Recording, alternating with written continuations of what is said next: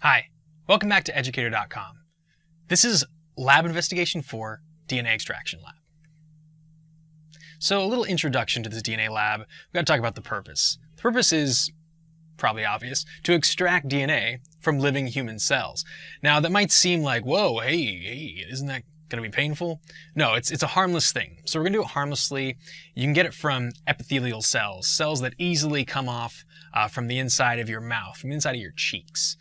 They come off as you're talking, as you're chewing, as you're sucking on a hard candy or whatever.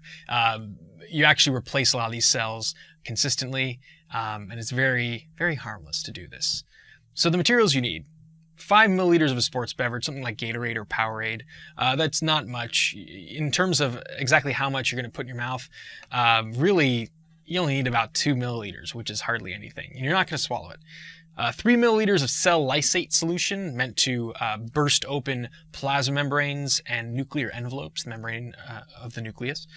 10 milliliters of very cold ethanol. I'd recommend freezing it, putting it in a freezer. Now, the actual alcohol will not freeze. You would need a colder temperature to get solid ethanol, but it will be very, very cold, which will maximize the effectiveness of this particular lab. A small cup, even like a little cup that a child would take liquid medicine with, one of those medicine cups like that is big enough. A large test tube and a cap. You do need a cap or stopper on it because you're going to be inverting it and flipping it around. Test tube rack to keep the test tube upright, and 2 pipettes. One for putting in the cell lysate solution and one for the ethanol. And here's an illustration of lovely DNA, which we will be extracting and getting to become visible so that we can actually see DNA. And the time required, about 30 minutes, will suffice. Part 1. You're going to pour 1 to 2 milliliters of that sports drink into the small cup. Drink the liquid like you're taking a shot of it, but do not swallow it. You're going to swish it around in your mouth for 30 seconds. And as you're doing it, you can use your teeth to help dislodge cells, meaning, see what I'm doing? I'm kind of using my teeth to gently kind of bite on the sides of my cheeks. Don't actually bite. Don't draw blood. We do not need blood for this lab.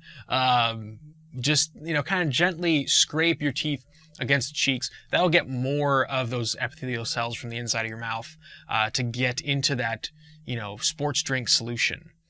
When time expires, when about 30 seconds has, come to pass, spit out the liquid at this point / saliva into the cup, and then dump the contents into the test tube. So here's a little test tube rack with 2 test tubes. You really only need 1 test tube for this.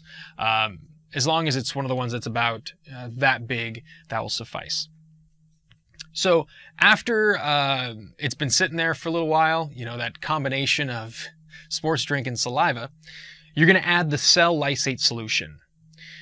Like I said earlier, this is meant to rupture or break apart the plasma membrane and the nuclear envelope. So that way the DNA leaks out of the cells. Now, you've spit out thousands and thousands of cells. And the great thing is when all that DNA leaks out, you'll have enough genetic material. And at this point, you just need to get it out of that solution into a more clear solution and get it to all clumped together. And that's the next part of it. But to make sure that that cell lysate solution is actually spread throughout all those cells, it's going to be really important to cap the test tube and invert it like this 5 times to mix it. And then let it sit for 2 to 3 minutes. Let that DNA leak out. Let it sit.